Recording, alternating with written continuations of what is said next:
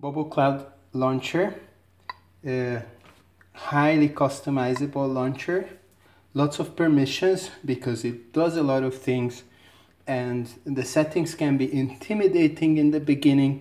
That's why I would like to show you that in a few minutes you can set it up the way you will definitely like it. So I install the application, and as soon as it's installed I will open it on my phone. I'm presented with a selector. This is a 2-in-1 app, which means you can use it on your phone as a home screen widget, and you can use it on your watch as a watch face or a mini launcher.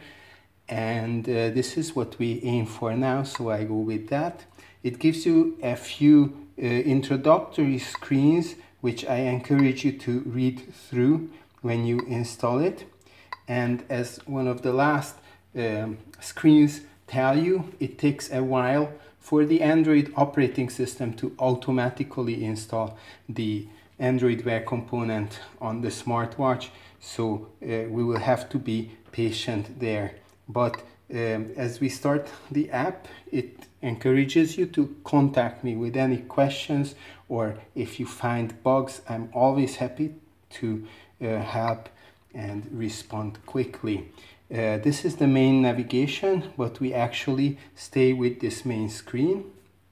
And before we start to be able to use it, while we wait for the Android Wear component to install, I will actually install one of these one-click themes, which will make setup very quick. So I go to the Play Store and pick this theme 1 and install it on my phone and watch. It again takes a few seconds, but while it's installing, we notice that the app is now installed on the watch. So I can go ahead and set this watch face. So this is now our watch face with the favorites cloud as our watch face, with an analog clock there in the center of the screen, and lots of informational bubbles there. Shows you the battery level of the watch, of the phone. We have a one-click access to voice search and so on. And when we swipe, we get access to the brightness bar there, where we can set the screen brightness right from our screen, and we have our archive bubbles, the rest of the apps installed on the watch, easily accessible and can be started from there. But this is just the default look, and with the theme pack we now gain access to a lot of other very beautiful themes. I, for example, go with this blue theme, simply click on it, and we get that look on our watches very quickly. There you can see the blue background, the time in one line, a single row, and every color is now set to this theme. You're not stuck with only these 7 or 8 themes. You can mix and match them. If you uncheck the apply theme settings, you will be able to use one font and a different background. I think this background even looks better on this watch, so I go with that. And we can also control the bubbles which appear above and below the clock, the time there. If we go to the Wear Cloud Editor, it gives us access to these. Let me quickly step through this introductory little legend on the top, and this simply gives us a list of all the apps installed on our watch. We sort them by size, so we can see the bubbles marked with the star is are the bubbles which appear on the favorite screen, and the bubbles which are marked with the brown marker are in the archive.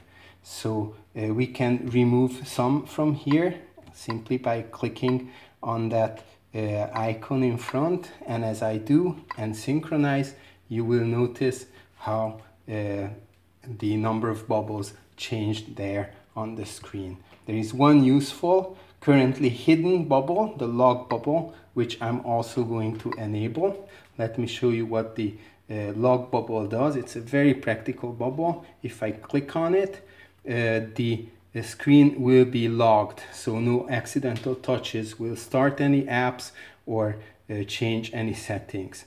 And we can simply click on this log bubble, and then we gain access to everything.